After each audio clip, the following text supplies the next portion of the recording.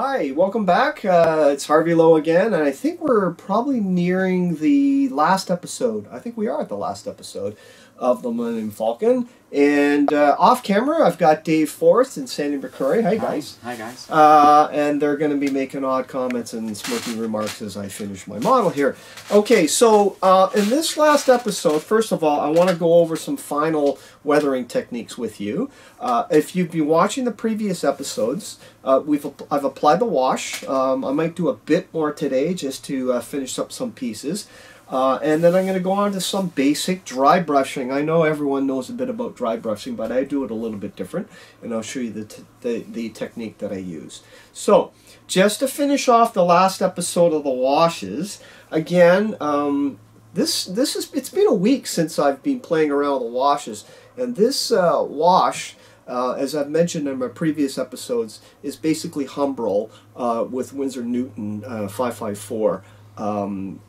That's what I use as my wash, about maybe 3 to 1 thinner to a little drop of the Winsor Newton oil paint. And what that gives you is a nice patina look to the wash. Now, I've left this bottle for a week. This stuff has shelf life when you do your own and mix it in this 35 ml paint canister. The longer you leave it, the more grittier it gets. Now, I did this wash off camera. I'm going to apply a little bit more to show you what happens when you leave the wash to settle a bit after a week with my homemade mixture. But let's just go over what the model looks like now. I've done the whole top side of the model. I'll flip it over. You can see that, Robert? That top side is the model that has now had a complete wash. And again, the wash is focused on the crevices over a gloss finish. You can do it over a semi-gloss, but this one I did over a future coat of gloss floor wax, and it's going only in the finishes. Okay, so look at this one now. You can see the camera. He's showing that off. Is that still a gloss finish on that, Harv, or is that? I've actually, good question. I've applied the wash on this, and now I've applied a flat coat on top. Yeah. And the flat coat I've used is the Model Master Acryl. Okay. Right? So it's pretty well done. This side, you'll notice the gloss is still on it, and I haven't done the wash, right? Yeah. Look at the difference, right? It's not as interesting or as much depth as this side. And here's another example of how you can use the washes. So let's just finish up a bit. Using washes and crevices is pretty basic modeling.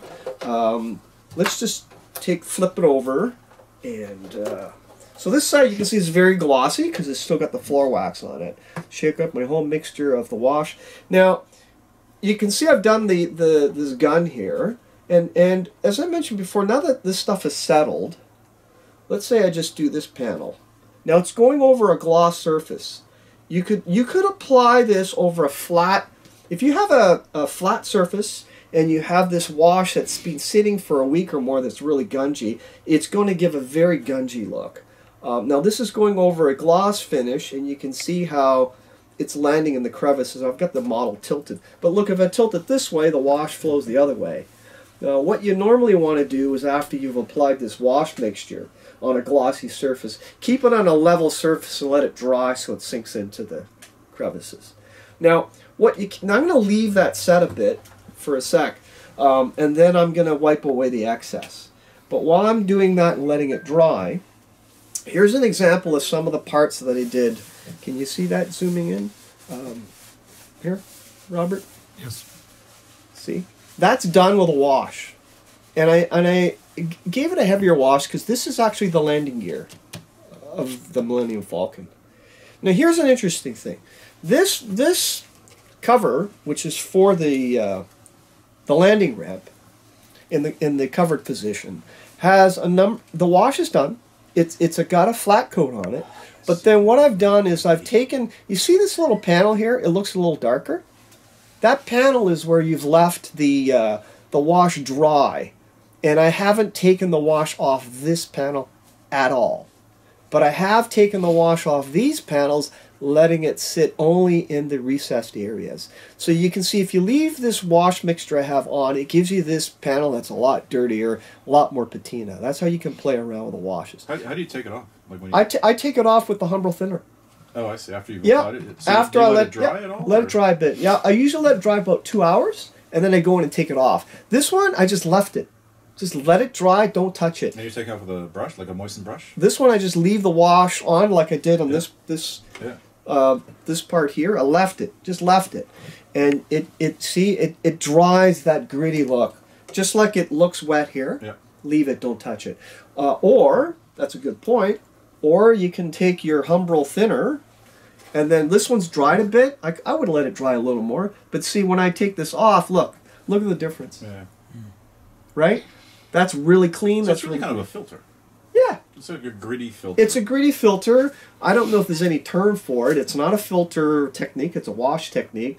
But I've combined it so that you're using it as almost like a filter technique. And you're doing that kind of panel by panel? Is that, yep. Yeah. Now, I had a comment on, I think it was from Ralph. Hi, Ralph. He said, what happens if you take, instead of doing the stroking this way, you can do it from the center? You can. You can do it from the center. And I'm just playing around with this, right? It's all about effect. Start your streaking from the center of the panel and go out as opposed to down. It's entirely up to you. But you can see there's a bit of grit there. Now, if I stipple it, see, it gives a different technique because it's still wet. Right? I'm just going to leave that because I actually think that's not bad. Well, the stippling looks good. The stippling looks good. Yeah. And then I'm just going to clean up the edge and I leave it. Don't touch it. That's as quick as it is. I could do a few more, give it a little more variation. Nice. But back to this one, that one hasn't changed at all. I didn't touch it. And you can see, just using a wash gives you variation. Here's the landing, with a landing ramp. It actually goes this way. But you can see the same thing. Look at all the different colors. Some of them are decals, but others are not. You can see I've only used maybe 2 colors of the base Millennium Falcon, that beigey white. And I haven't used even any grays. You can see the variation. Okay? Very nice. So, I'm just going to let that take just a little bit more. Take a little bit more off here. Now, again, it's beginning to dry already. You can see and I'm going to leave that stippling because I quite like it. So that's when I'm going to finish off with the washes and just leave that. But basically, again, after you've finished all that, that's the bottom of the model. That's what it should look like when you're done after a flat coat. That looks amazing. Right? After a flat coat. The flat coat makes it. It does. It really makes it because it blends everything in. You could apply an overall filter with a, like a 0.5 nozzle, but I don't want to. I want to leave it stark, right? So there. No, we'll finish that off camera. Yeah. Now, by the way, guys, this model has lights. These little light bulbs. Oh yeah. You want to mask those off when you're spraying, right? Otherwise, the lights. Well, what's the point, right? Now, some people were asking about Dave. I saw your BT7 and your exhaust. Here's the exhaust on the. So this panel fits here, by the way, guys. That's your battery pack for your lighting system. Now, you can zoom in there, Robert. You see these streaks? As I mentioned earlier, I went back over these streaks a little bit more after the washes with this X19 smoke. Now, I did the smoke, like I thinned it with the X20 thinner, and then it's very subtle. So you add a couple of drops of Tamiya Black, and you just get your airbrush and you get that. I needed to do it again because after I did the wash and all that, it needed a little bit more accent to it. Yeah. But you can see. Now it's funny. I went to the club and IPMS club, and people were asking me why did the streaks go this way. And I'm not a sci-fi or space expert. That's how it looks on a studio model. That's right. And some of the guys said, well, science fiction. If you're in the atmosphere of a planet, then it might go this way. Anyways, I have no idea why it wouldn't go this way. But that's the way it looks like on the studio model. I did have some conversations with some sci-fi guys, and they said that there were several versions of the Millennium Falcon. Even though they're in the same scale, there's different versions which, when you put them side by side with this kit, with the fine molds one, they're actually different in size. But it's still 72nd. I didn't know that. So that's basically, you can see a little bit, the washes have been done, but there's no dry brushing on this yet. Not yet. So we'll just put this away for a bit. We finished up with that, and we'll go on to dry brushing in a minute. Okay? Okay, so dry brushing. Just chatting off camera with Sandy. Sandy, you made a comment about dry brushing. Yeah, dry brushing used to be, I remember years ago, everything was dry brush, but it seems to have fallen out of favour the last little while. But it still has a great effect to pick up detail. Do you still use it in your lumber kits? Yeah. Dave, do you still use dry brushing? A little bit, yeah. You don't use dry brushing? No. Really? There you go, guys. Two completely different. Yeah. I do. Some guys don't like the heaviness of it, but now here's the thing. Okay, so the difference. This is how I use a dry brush. This is the Winsor Newton oil paints that you can buy at art stores. This one is titanium white. Be careful, don't get the other whites because some of them have metallics in them, but the titanium white is a pure white from Winsor Newton. I usually put a little pea-sized drop on there, and this is where some people say you're breaking the chemical rules of modeling. So this is a bit of the beige base that I used on the model, and you can literally take acrylic paint and put and mix it with oils. Oh. It actually. Are you crazy? It works. It actually works. I don't have much in this bottle here. Now I'm using the beige in here. It up like, oh my God. And mix it. You can. So that's an oil paint with an acrylic. Now why am I using this oil paint? You see the little gummy consistency? Yeah. That's what I want. Yeah. And if you want to really pay Mr. Chemistry class, I can add some oil paint retarder. I think it's called Japan Dry or something. I can't remember. But I didn't bring any, but you can add a few drops of that stuff in here so that this mixture remains moist. Now I put it on cardboard so that you can take a bit of the moisture out of the linseed oil out. But you can add that Japan Dryer stuff to it or anything else to kind of slow the drying. Probably got that name wrong. But this case, I'm just using basically these two colors. And yes, I've been using this technique for years, and it works. So then you got take a flat brush. Now be careful. Like this is kind of mixed already. You see how gummy it is? That's what you want. That's exactly what you want. But then you want. Take it mostly off. Yeah. Like take it really off. Yeah. Because if you don't, it looks absolutely horrible. Yeah. And it doesn't even look like you have any on the brush. But now comes the moment where like you go into some of these details. You just drag it across. You just drag it across. Yeah. You see, it may be hard to pick up on the camera. It's easier to put too little on. Totally. Yeah. Then totally. Build it up. Build it up. Otherwise, if you put too much on, it's horrible. Now let's go in this area where there's dark. You can see it here. See, just a little. Look at the difference. It picks it up. It totally picks it up, and it's an oil paint mixed with acrylics. That's what I like. Look at how fine that is. What's in this particular case? What's the advantage of other than altering the color? Is that really why you're just putting in because it's an easy way for you to change the color a little bit, or is there another reason why? You mean to use the Winsor Newton? Well, to put in the Tamiya acrylics. I like, you could use just the oils on themselves, but because I want to keep the color range. So it's color. It's color. It's a changing color. You just want to keep it within the same palette. That's exactly it. Right. Same palette, same range. I got you. Could you use these on its own? Absolutely, you could. So if you found the right oil color by itself, you could use that by itself? Yes. The only reason why you're doing this with the white is just to get that color. Very good comment. Absolutely, yes. Right? You do your highlights there. See? Just do. Now, what you can do is you can just don't always go in the same direction.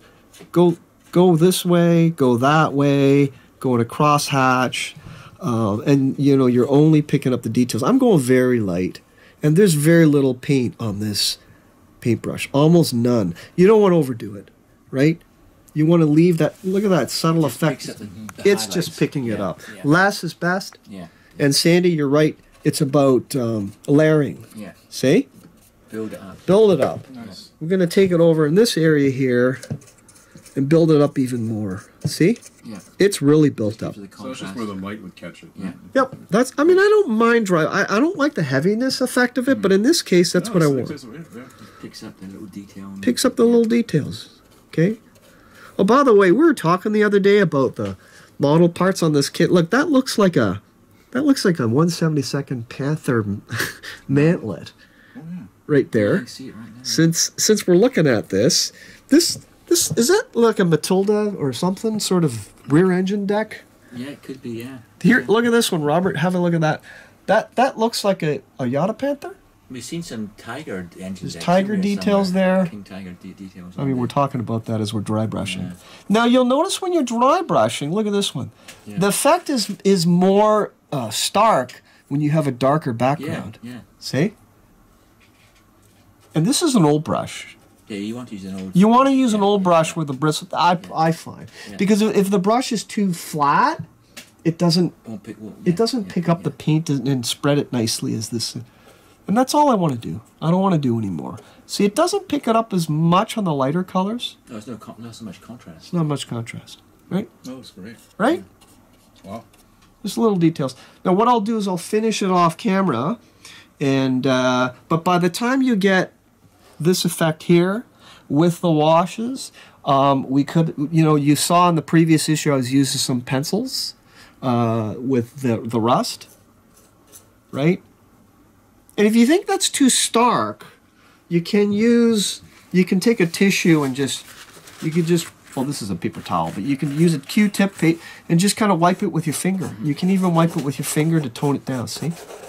Just wipe it. See the paint on my... There's paint on my... Stop fingering your model. There you go. I'm fingering... Oh, I'll use this finger so don't offend anybody now. This applies to regular aircraft as well. Oh, absolutely. You can use it in any this technique for anything. Absolutely. And I personally just love the oils with acrylics. Yeah. At first, some guys said, don't do that. But I've been using this oil and acrylic dry brush technique for about 15 years. And it's still... Now, the only thing with this, using the oils... It takes a little bit longer to dry. So how long does it take to dry? Oh, I'd leave it for like 2 days, 2-3 days. You could overcoat it, but I find if you overcoat it, it kind of takes it a bit away, right? So, see, you can use your... Oh, yeah, keep using my middle finger there. Right? You could take some of the... I've actually taken some of this mixture and put it on my finger and rubbed it on the... And then just rubbed it. Don't even use a brush. Like finger painting. Now. Finger painting. Finger painting models with Harvey Lowe. Yeah, that's right. Right. Okay. Gone full circle. Full circle from when I was a child to when I'm a child. And back to finger painting. Yeah, all right. This is the upper surface, right? This is the upper surface. The matte finish you have on that. Yes. That's a good point, Dave. Yeah. Always do this technique on a matte flat finish. A wash goes on a gloss finish. Dry brushing goes on a matte finish, and filters I like on a semi-gloss finish, but that's just me. Those are my rules, right? Now, you don't have to do the whole thing because you guys will be thoroughly bored. But this, let's just, for chat, let's just overdo this. That's pretty stark. Now, if that's what you want, fine. But that's almost what... pretty good to me. Right. Now, if I take the last step of this, if I take a pea size of this without mixing the beige in, it's extremely stark. And Dave, this is what you said. I'll use a different brush. But this is pure white right out of the tube. Get all that off. Now this stuff will really be stark, right? Like maybe a dark area like this. Like maybe it's hard to see, but that's really stark. Yeah. That's really stark. And you just use your thumb to. But if that's what you want, see, just a little bit goes a long way. Just a little bit. A few areas, highlighted areas. Just to highlight in the whites. But don't, like you mentioned in your BT episode, don't cover it with too many techniques. But this one with pure white, this is one where you're just doing little. Yeah, I think in this case it makes there's a good case for dry brushing because of all of the details, right? Yeah, very fine detail. You won't see this. It brings it out. It does bring it out, right, guys? Yeah. Okay, so I'll stop there and I'll just show you, just again on this one, just to finish up. So because I've done the smoke wash here, this is where dry brushing will really stand. See, just a little bit. That's white, and look already how stark it is. That's just like 2 or 3 coats, and If you think it's too stark, go back over with your custom acrylic beige and go back over this and do another round of dry brushing with your beige and oil mix to tone it down. And I'll do this off camera. So basically, the Robert will prepare the last episode. Then I'll finish the whole model. And basically, I'll do a bit more of the pencil techniques to bring out a few more details. And that'll be it. And then the last episode will flick off the lights and turn the lights on this thing and see how it looks like with all the lights like a Christmas tree. Beautiful. All right? Yeah. So that's it. And we'll do a bit more on the final episode, looking at the final model, and that we'll call that the final episode for the Millennium Falcon. And the next project that I do will be back to a tank. And we're thinking about the Tamiya Sheridan, so look forward to that one. So thanks again, guys, and we'll see you soon. Hi there, I'm Harvey Lowe, and I'm with Dave Forrest. Garage Studio Modelers, right? And this will be the last episode that we're going to do on the Millennium Falcon. I forget what episode we're at, but today I'm just going to go over the finished model, and I'm just going to be taking off some of the masking on the canopy and clear parts. And I haven't seen it lit up, so we're going to light it up. And Ooh, very nice. We can turn the lights off in this garage? Yeah, you go. There's switches. Yeah. So it's been, I think, about maybe a month and 2 months on and off for this build, and doing it with you, Dave. Yeah, about right? that. Yeah, we started this in early December. Yeah, yeah, just slightly before Christmas. It's been a fun build, and if you follow all the episodes, folks, we went through the same techniques of building a model, but a little bit different here and there, given it's a sci-fi model, from washes to the pencils to everything. Very impressive. Thank you, Dave. Yeah, looks really good. You have a Millennium Falcon model, don't you? I bought the 1/44th scale Bandai one because of what I saw here. So. Oh, real? Oh, yeah, that's right. Yeah. And you have a Star Destroyer too. And I do have a Star Destroyer, the lighted one. Yeah. Oh, you have the lighted one. What scale is that? I think it's 1/5000.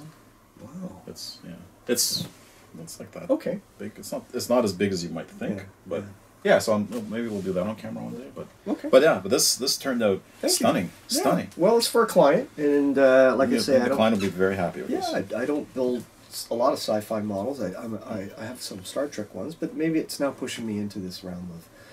But this is kind of like a flying tank. It is, isn't it? Yeah, really? and it is in terms of the weathering totally. and all the techniques, yep. and even the way it looks on camera and whatnot. It's it's really really neat. Yeah, nicely done. Thank you. And I see you've got some of the masks off. Yeah, I wanted to take some more off as well, which is I find the fun part, don't you? That it's like one of the final.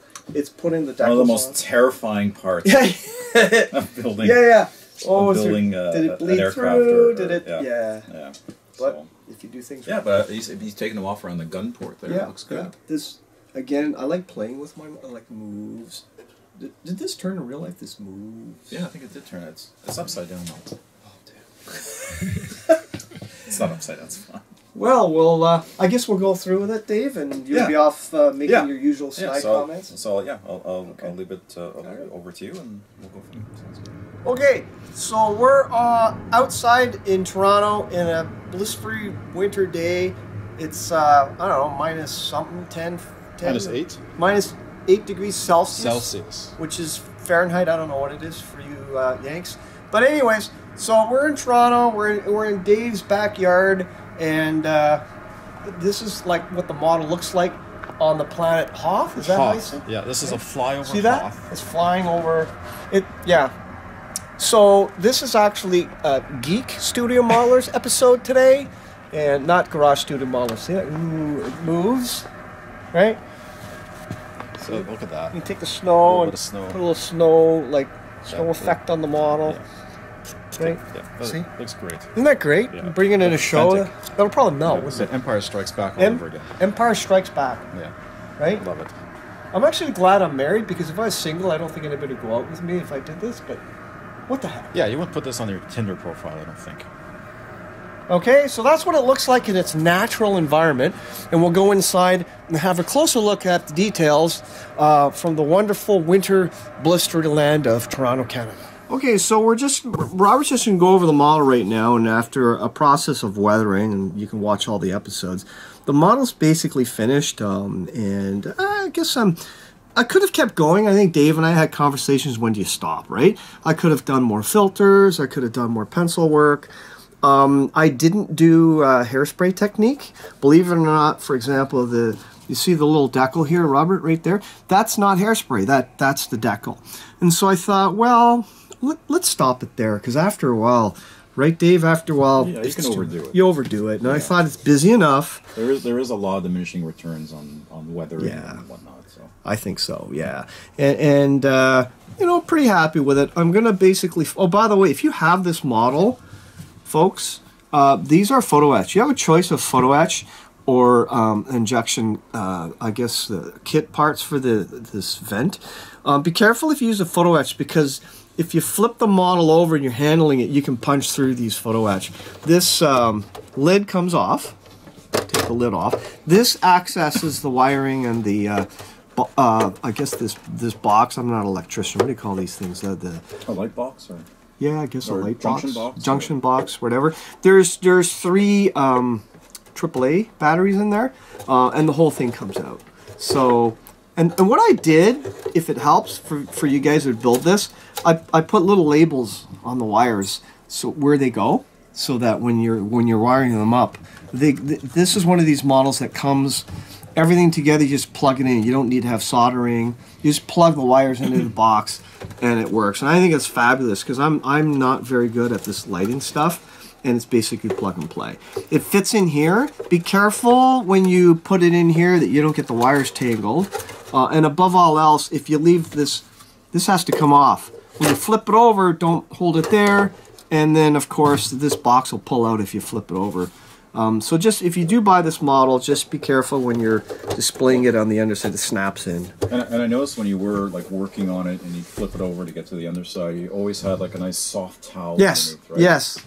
Yes, absolutely, because there's so many of these details that are fiddly and can get busted. In fact, I busted one of these guys here, and I put it back on, super glue with a zap kicker and a little flat coat, and it's fixed, right? So under the underside, same thing.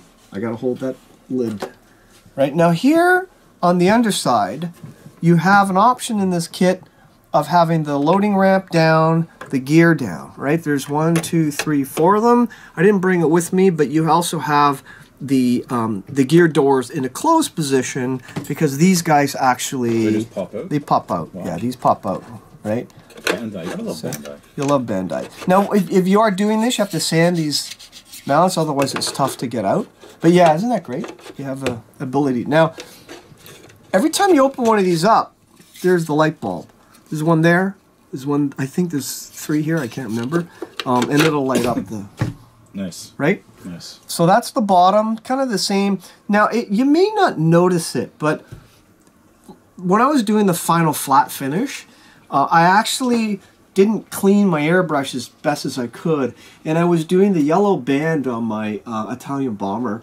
And because it was a little in the cup and I was using a flat coat, it actually came out as a very, very light yellow filter, and it worked. Oh, wow. And I started, you can't see it, it's a bit yellow here, and I thought, that's not bad, and I just kept going, right?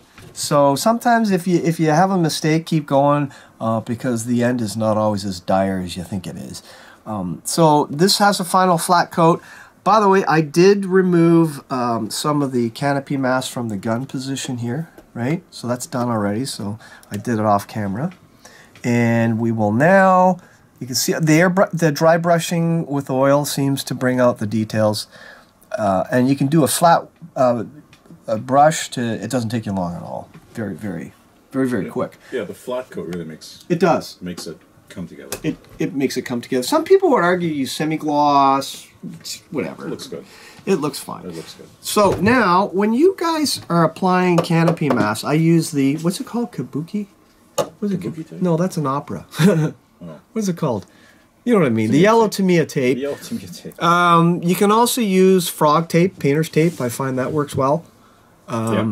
Yeah, actually, the frog tape, the yellow tape that they have is the same. Seems to be. Seems to be the same. Seems to be the same. Yeah. Yep. And the frog tape is a wider diameter, so you can do bigger cuts to it. Cheaper too, I think. Yes.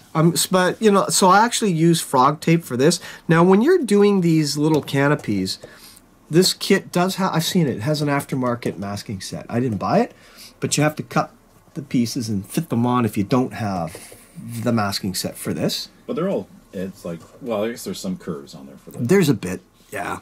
So I did that. Now, when you're using the tapes, as Dave said, obviously you got to paint the interior. But when you start applying your masking tape onto a clear canopy, make sure that you spray the remaining ribs in the interior color, right? So if you do an aircraft, it would be interior green because you could actually see it when you remove the tape. And so this case, I think I used black. I can't remember.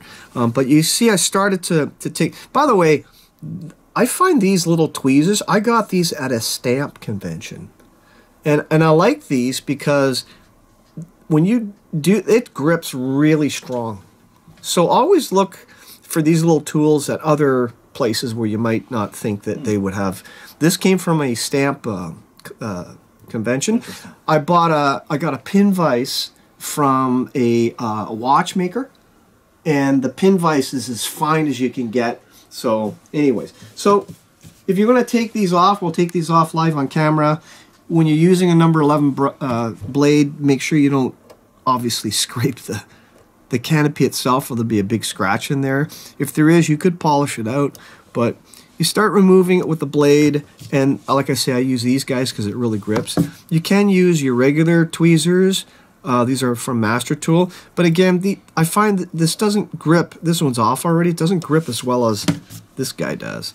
So, see, this is the challenging part. Now, when it comes off, see all this stuff, this paint left over, you just blow it off and it'll come off. I use a computer duster can to get it all off. So just take it off there, and you can begin. It's hard to see, but you can begin to see the interior, which is really cool, and make sure that I did do a half decent job on it, right? You see the little panel? It's pretty crisp because of the masking tape. And we'll just get a little more here. This is the part that I do like. This is the reveal. The reveal, yeah. So see how easy it comes off, right? And these are just paint flecks. It's not anything on the canopy. You also have these sets that you can find. I forget the company. They give you pre-cut tape in various sizes, circular, angled, curved. I bought one. I haven't got the set in yet, and you can use it when you don't have a masking set and you want different shapes and sizes to put on any complex curves. I also use a mirror when I cut these with an X-Acto blade, so the cut is crisp. And of course, for this little round guy here, I use that beautiful shadow cutter, Dave. Oh, the circular cutter. The circular by Shadow, is that what I think it's called? Shadow. Yeah, and there's one by Display, I think. Yeah, well. yeah. It's better than the regular Compass ones. Compass ones. That never works. They're not cheap, but I love them. No, yeah. If you're doing circular masks or rondelles or circular like this, fantastic. They are. I'm using it for my Italian bomber. So that's coming off. It's getting there now. It actually looks like something. Yeah. Get the front one off. See, it's the. Look at that! Wow. Right. That was really coming to life. Yeah, you can actually see the figures inside. Now sometimes they do rip, but it doesn't matter. It'll all come off. Just be careful not to scratch the canopy. And, right? And I got 2 more to go.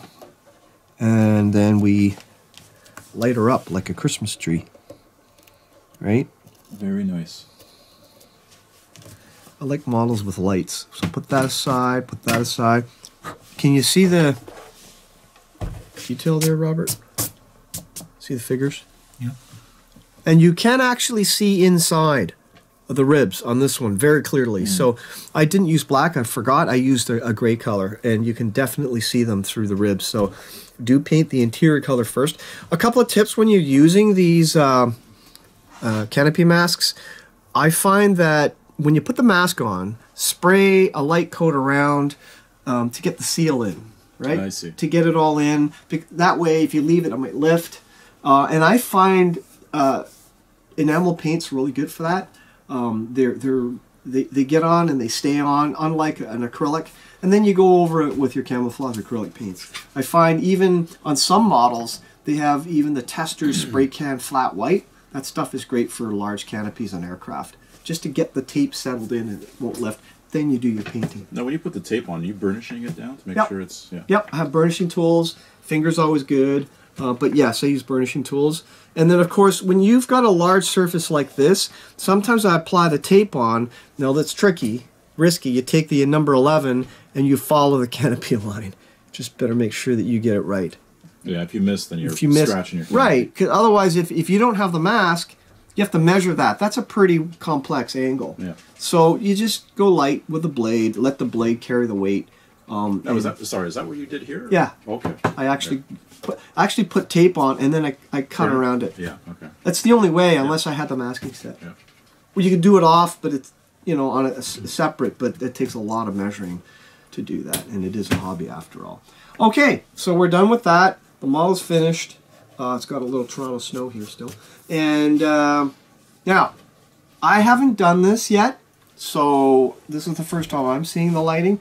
Where's the switch for your garage? Oh, yeah, let me get to that. Yeah, so now, while Dave's getting the light, if you have the model, there's 4 switches here, and they control various parts of the model.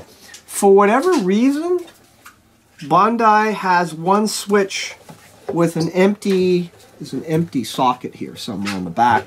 I don't know why they haven't. It's a spare. You want me to kill the lights? Yeah. And we can kill these lights. Now, there's only 3 of these I need to click on, but I'll click on all 4 because I can't. Oh, and this, by the way, this is the tape to protect the window in the back. Take that off. Okay. And we put... This is some weird plastic that the light goes through. Now, again, the first time I'm seeing this... Look at this, eh? You notice? There's these 2 little things here. I don't know if... It's just got light shining through. Like, on purpose. Right? Unless I missed a part. But I don't... Maybe I did. Okay. So, that's on. The lights are on. Oh, yeah. You got landing lights? See that? That looks great. Can you see the landing lights on there? Oh, hey, cool. Yeah. That's fantastic. Isn't that neat? Yeah. Very, very cool. And I think I use the landing ramp. The ramp. Is the ramp lit up? Yeah, it is. It looks great. Holy crap. That's fantastic. Isn't that great?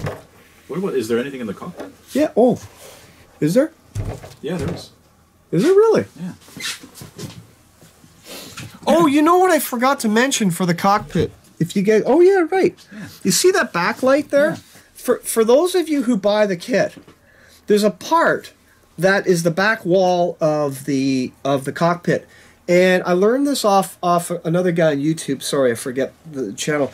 But if you put the part in as it comes with the kit, it's only a little sliver to allow the light through. So he said, cut the part in half and throw half of it out. That way you get the whole shining beam in the back there. Oh, I see. Yeah. As opposed to a little sliver of light, then you don't see anything. Yeah. Hey, that's pretty cool. That looks really good.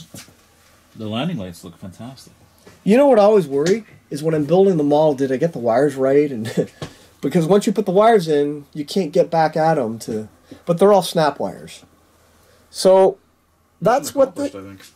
Yeah, eh? I think I'll put that on the table and kind of... Right now, we've got a cabinet with all of our, like, you know, the wedding gifts. I'll get rid of those for my wedding, and I'll put this in the cabinet instead. I think that will be way better, eh, Dave? Well, to be honest, I'm surprised you haven't done that already. Oh, yeah. Well, I'll do it this afternoon. So, there's some boxes, cardboard. Can I borrow a cardboard box? Put all my wife's wedding pictures. There's plenty here. Right. I think this would look much better. So what do you think, folks?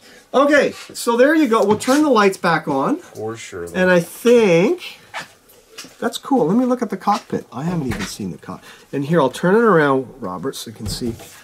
Oh, yeah. Cockpit's all lit up. So there you go, folks. Bondi's kit's fantastic. I think, Dave, you mentioned that it's about $500 Canadian or something. Yeah, if you can find it for that. Yeah. Okay. And there you go, folks. So just ending off, it was a very enjoyable project.